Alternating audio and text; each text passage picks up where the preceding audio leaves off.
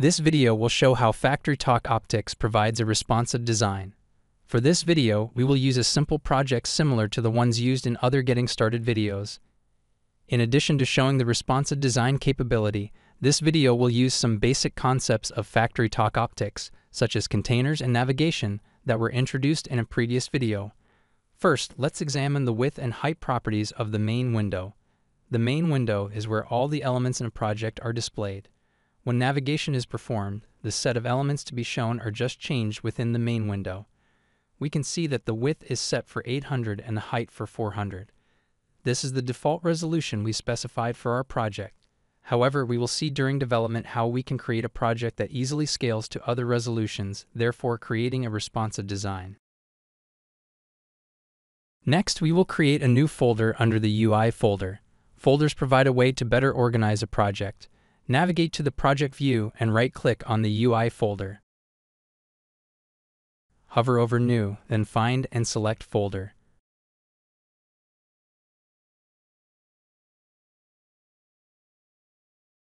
Rename the folder to My Panels and press Enter.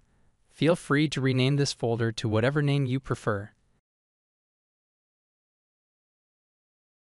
Next, we will add a container under the My Panels folder.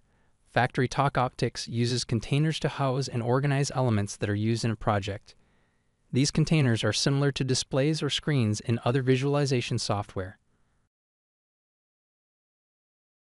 Right-click on the My Panels folder, hover over New, then hover over Containers. Here we see a list of all the containers supported by FactoryTalk Optix.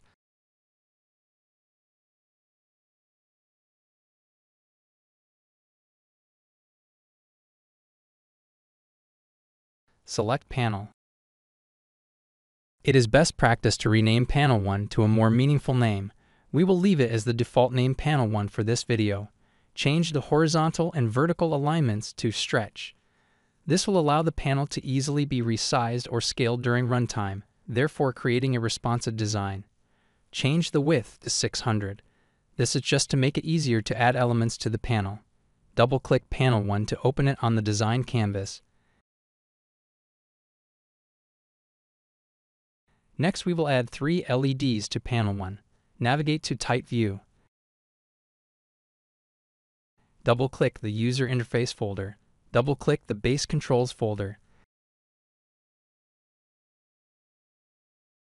Click and drag the LED element to Panel 1. Repeat this process to add 2 more LEDs to Panel 1.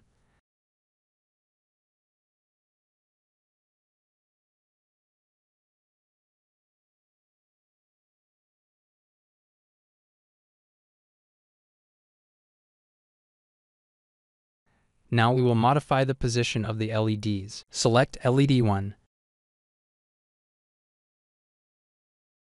Change the value of left margin to 0. Change the value of top margin to 100. Select LED 2. Change the horizontal alignment to center. Change the left margin to 0.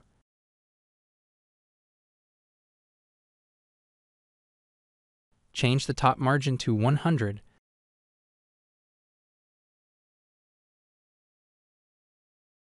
Select LED 3 and change the horizontal alignment to right.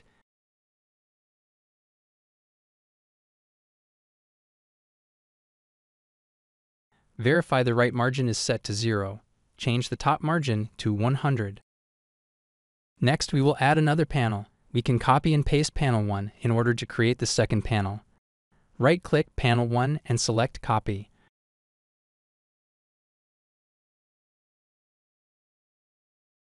Right-click the My Panels folder and select Paste.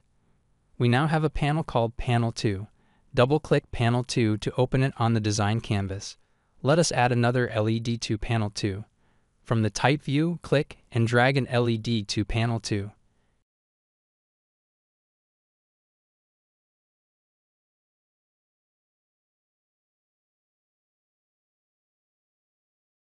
Change the horizontal alignment to center.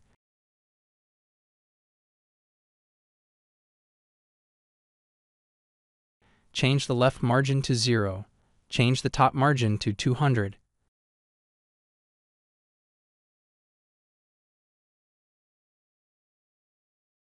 Since we have two panels, we will need a way to navigate between them.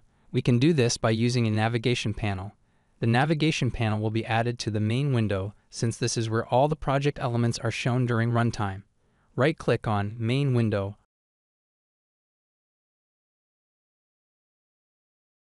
hover over New, then hover over Containers and select Navigation Panel. Change the horizontal and vertical alignments to stretch to allow the navigation panel to be easily scaled during runtime.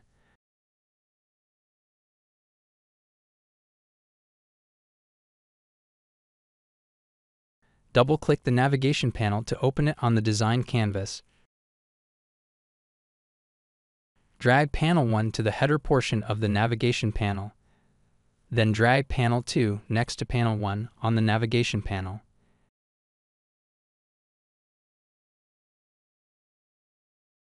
Now let's start the FactoryTalk Optix emulator and see how responsive our project is at runtime.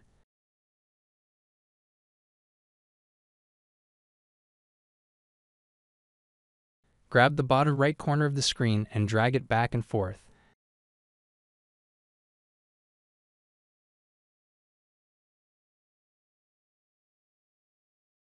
Notice that the LEDs retain their relative position and shape. Select Panel 2. Grab the bottom right corner of the screen and drag it back and forth.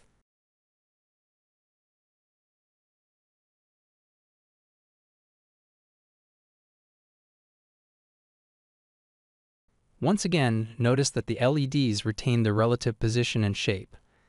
This video has shown how FactoryTalk Optix provides the ability to configure a project so that it can be easily scaled. This means that a single project can be designed to run on multiple devices that have different resolutions. Thanks for watching this video.